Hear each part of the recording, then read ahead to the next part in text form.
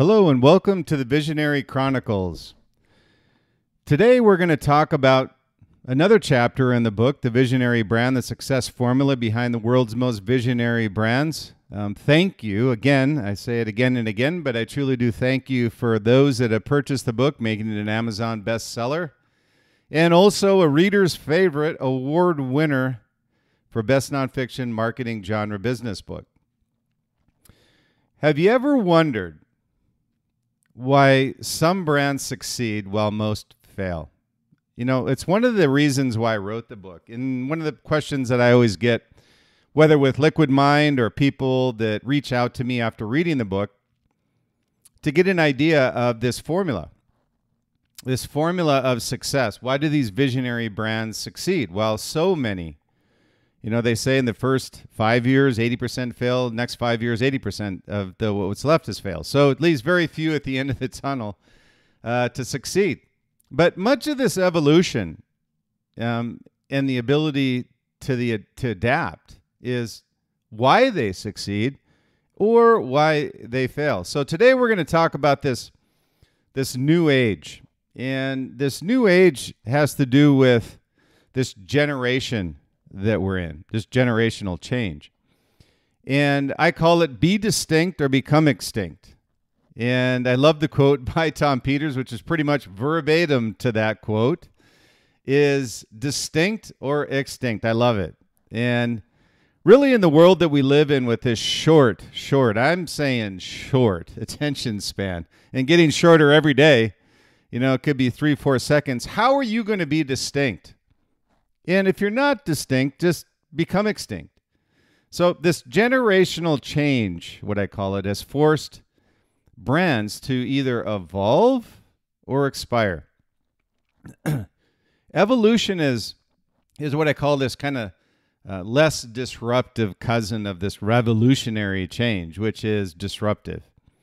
So realizing a product, and I say realizing, meaning commercializing, a product that sets the standard for generations is always your goal. You always want to be disruptive. But I've talked many times about this progression, this incremental change on current inline programs or product or services, whatever it is, to an innovation, to a true disruption. And I just released a podcast on Ford. And it's kind of a case study in that progression on their EV market. You know, they've tried to move from an incremental change to a disruption. And it was a failure in the beginning, and now they're having to adjust their strategy and their vision. So again, realizing a product that sets a standard is always the goal.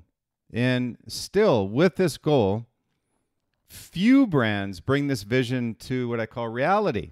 And evolution can be just as powerful for a brand's ongoing strategy.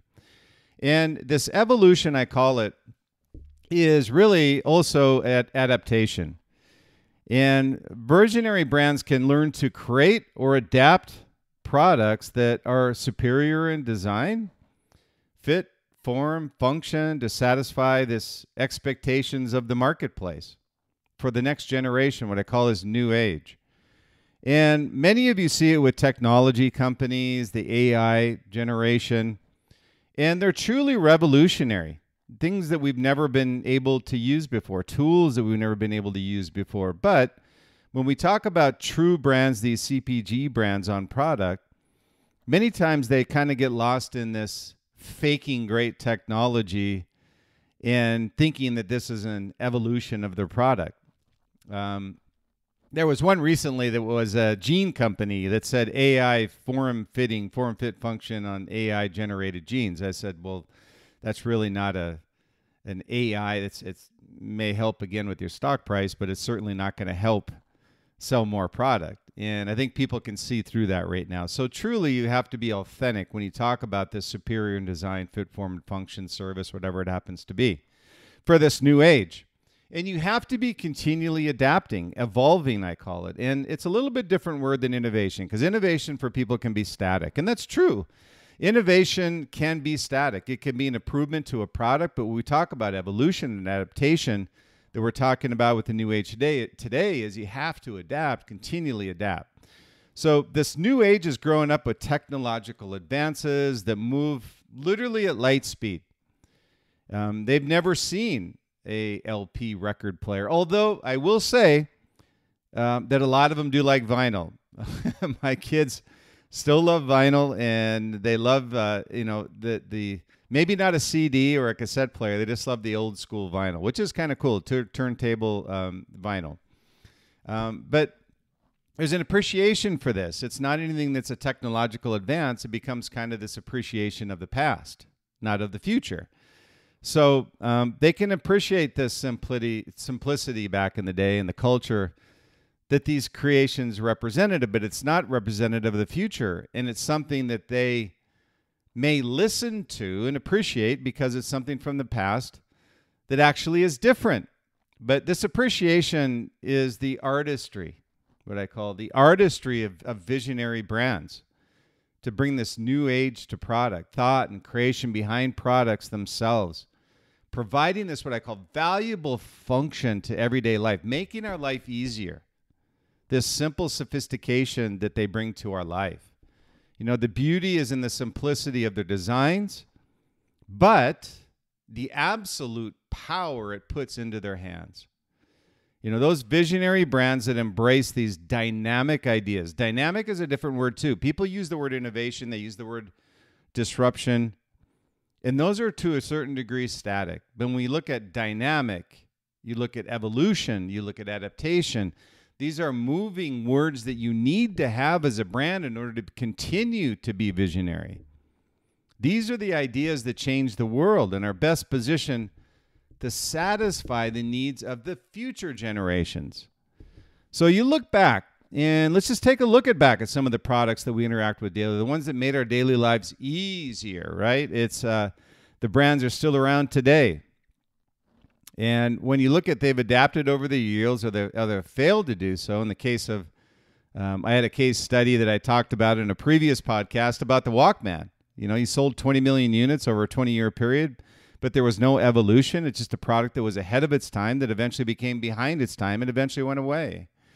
And so without changing their foundational values, positioning, or principles, you know, these brands wouldn't be as successful as they are, the Apples of the world, the Nikes of the world, and their story's great, right? You'll listen to Air, the movie Air, you get a little bit of a taste of what they went through in order to be successful, what they committed to. And you continually saw in the movie Air the principles that the Shoe Dog had and the principles that Nike had and the passion that everybody had around making this brand successful. So this can be a tricky balance. I understand that. You know, these values, this positioning, these principles for companies, and many of them, you know, lie in ruins due to the inability to adapt to what comes their way. And I get it. There's a shortcut to failure, but there's not a shortcut to success. Anticipation, judgment, transparent decision-making are markers of successful brands. Again, I'll say anticipation, judgment, and transparent decision-making are markers of successful brands that have brought this reality of these great products and ideas to life, to these generational products that we use today. So there's two ways to survive these generational shifts.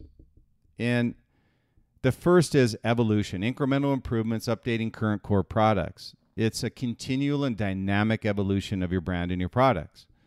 The second, which encompasses innovation and disruption, reimagine the way something's done or creating a new way. Think of how cool that is, right? You know, we used to listen to record players. Now we have 1,000 songs in our pocket, and now we've got unlimited or infinity of songs on iTunes. So in many ways, the processes are very intuitive. You know, could there be an easier way? And that's always the question we whiteboard with Liquid Mind and the brands that we work with. And is there a better way? And this is traditionally done in the ideation phase with Liquid Mind. And it really whiteboards out a lot of opportunities. And when we talk about adaptation, and I talk about this on the Power Triad and also Product Ideation podcast as well, is that when you whiteboard things, adaptation means not just adapting your current core product, but it means adapting other technologies that are not available in your product category. And I go back to the Nike story with the Nike Flyknit, where I talk about what was the inspiration behind the Flyknit. It was suspension bridges. They saw the designers, went out into the real world, got outside the four walls of their building and saw suspension bridges and felt that would be a great foundation for a knit footwear. And it changed footwear forever. And we still wear those shoes, and they're still the foundation of predominantly most of the shoes that we wear today. So again, in many ways, this is very intuitive. It's a better way to know your customer. It's easier to find solution to everyday life issues. Sometimes these solutions, they never know were an issue, right? And I go way back on this one. But when you listen to Henry Ford, the true visionary of Ford, when he said, hey, if I would have asked my customers what they were wanting, they would have told me a faster horse, and cars would have never evolved to where they're at today. Now, I'm not saying you can't ask for your customer's opinion, but let's be real with the evolution and disruption. They don't even know what they need.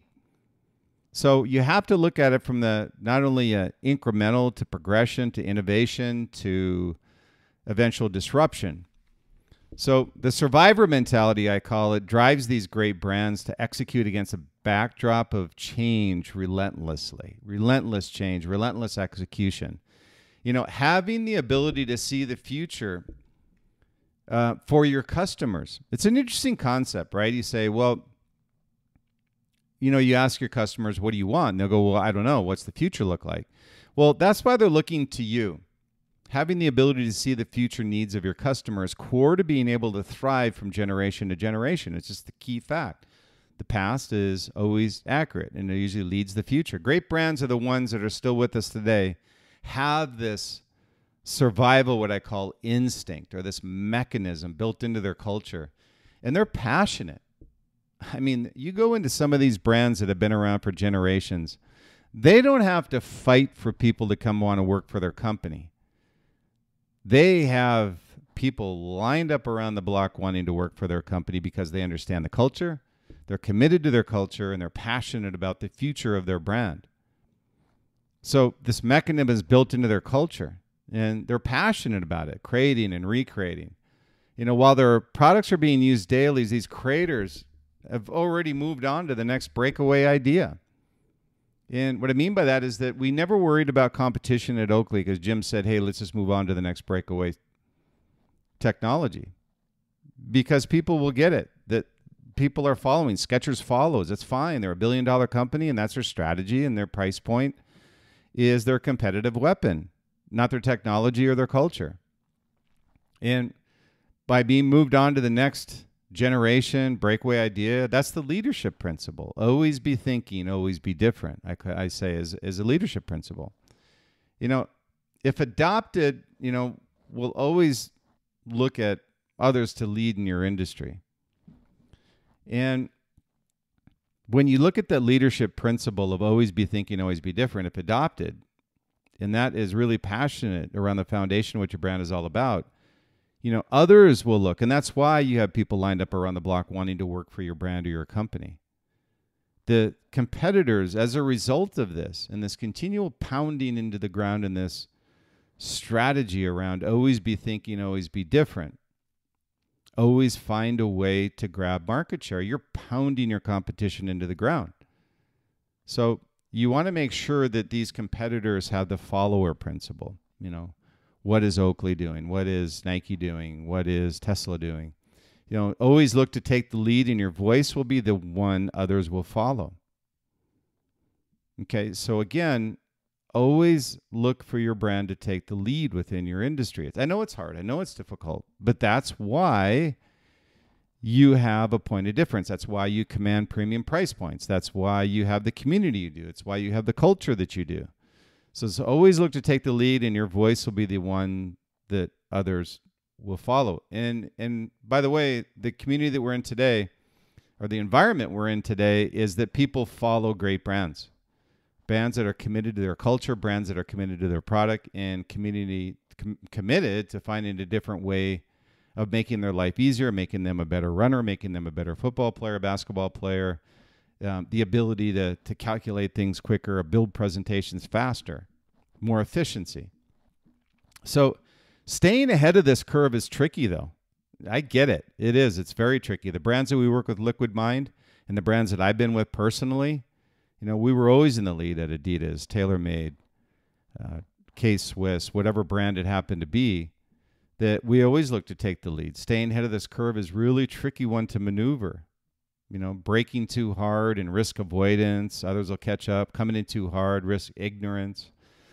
So you'll crash and burn. Simply others will just follow. They're just a commodity brand. So your choice. And either you want that first mover advantage and a key point of difference. Ultimately, it's best to strike a balance between revolution and evolution, is what I say. I'll hear these brand leaders in these whiteboard meetings with Liquid Mind where they say, hey, we always want to be the leader in the industry. Well, that's great. If you've got a breakaway product, you should have generational lead above beyond others in your category. So as a result of this, you don't need to have a revolution every single time you build a great product in your platform. You've got an evolution of that idea, bring it down the supply and demand curve, and satisfy all markets. And don't apologize for that. So if you have a generational lead over your competitors, you've mastered that product life cycle. Compression and pushing the demand curve in your favor through ongoing product creation and innovation pipelines being built. Inevitably sustain this for an extended period of time as a company and as a brand. But I got a word of caution for you as you're riding this innovation pipeline wave. You have to understand the challenges of this strategy will pose challenges to your team over the long term. Where does the next great idea come from?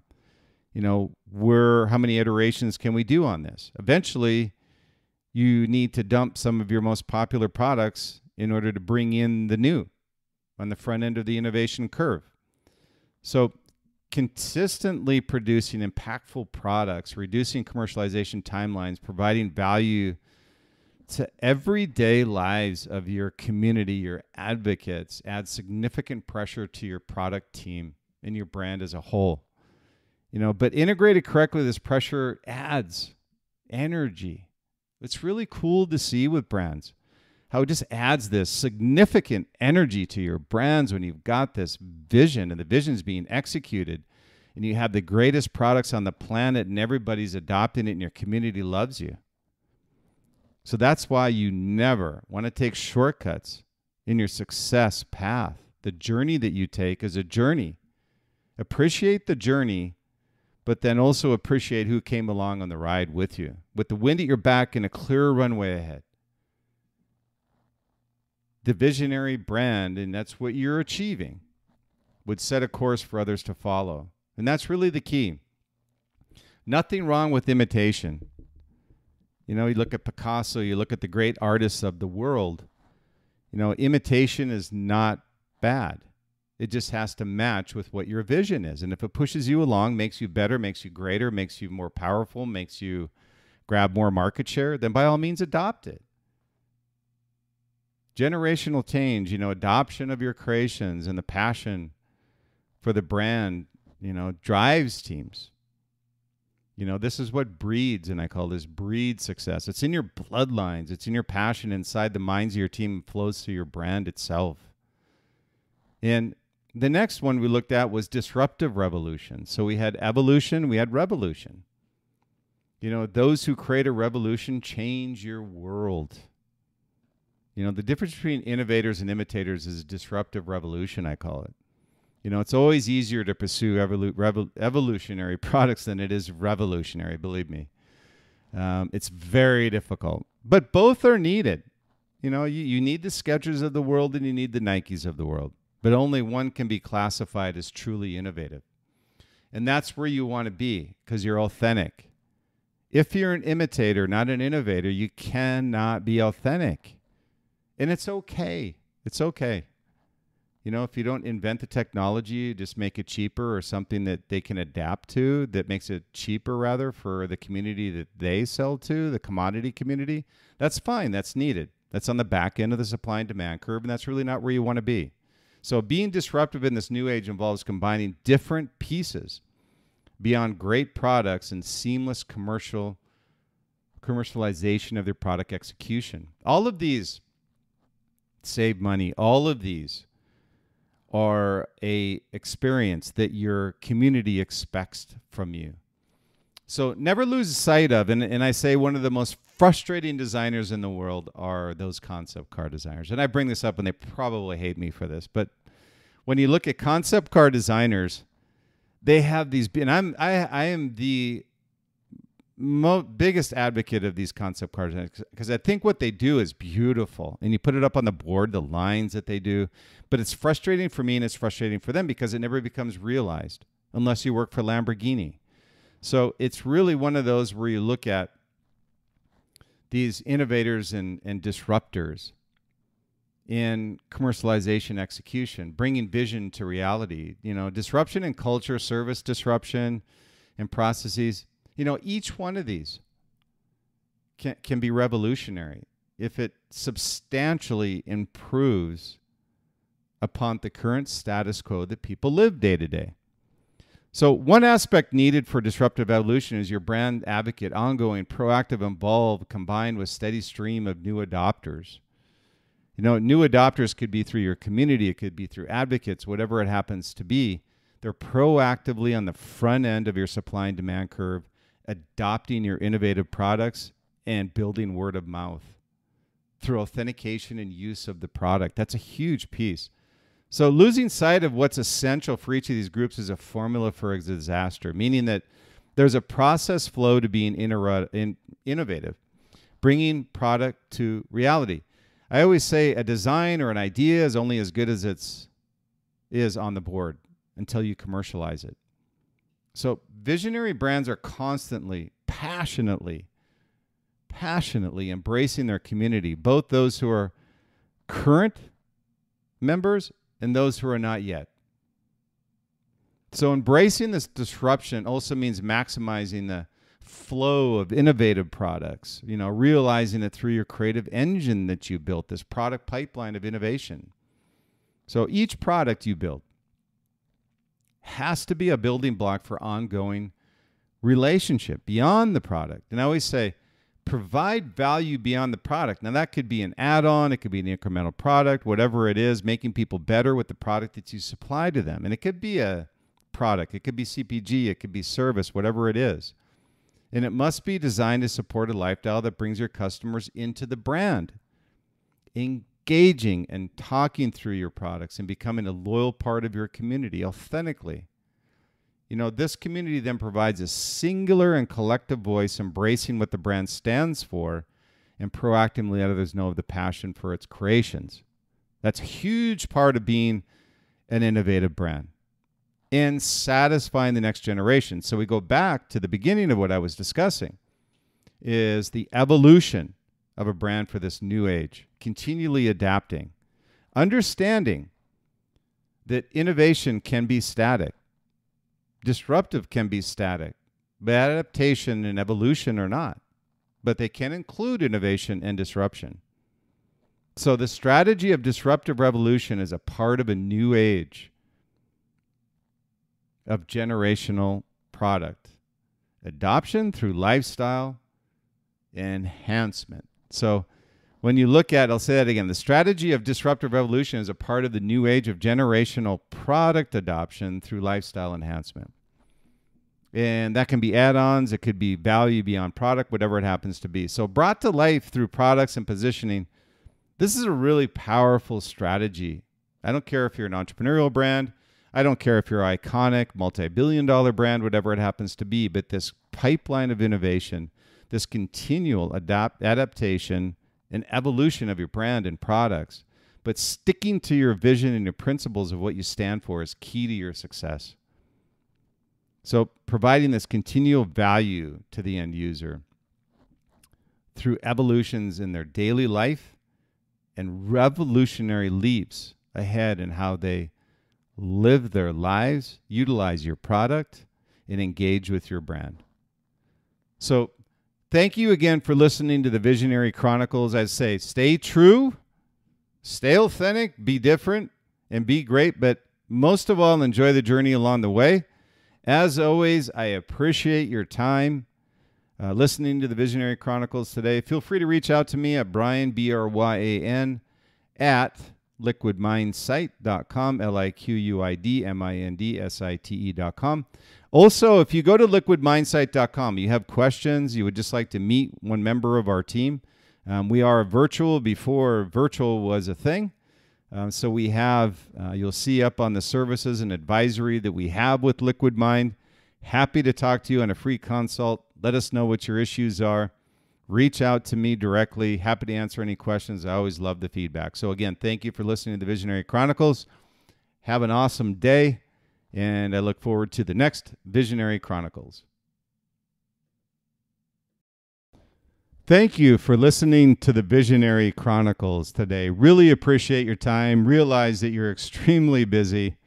And thank you to those also that have made us the #1 visionary and top 50 marketing global podcasts as ranked by FeedSpot.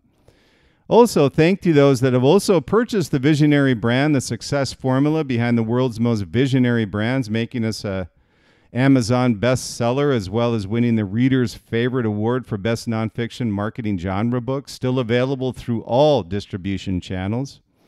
And also, if you like what you hear with the Visionary Chronicles podcast, please subscribe or forward this to someone you know that may enjoy what we're talking about with the Visionary Chronicles. And you'll also get a free ebook edition. And it's available through all subscriptions: Apple Podcasts, Spotify, Podbean, iHeart, Google Podcasts, all available for subscription no matter what you listen to. And also, with the release of the Visionary brand, we're also just finished our master course located at thevisionaryfiles.com. It's 18 video learning courses, almost 2 hours of visionary lessons on what we're talking about with the Visionary brand today. So if you could pass this along as well, again, it's available at thevisionaryfiles.com. Just finished that this quarter. We have over 2,100 entrepreneurs and brand leaders who have already taken the course. And also, if you have any questions on the podcast, feel free to reach out to me at Liquid Mind, where we have free meetings that we provide. We also partner with startups, mid to large cap consumer brands, empowering these businesses to think differently, be different. We drive a passionate culture and to tell them to execute relentlessly. I'm available at liquidmindsite.com. Also, Bryan at liquidmindsite.com, and also Facebook, Instagram, Twitter, or LinkedIn. Feel free to reach out to me. Always love to hear your comments and feedback.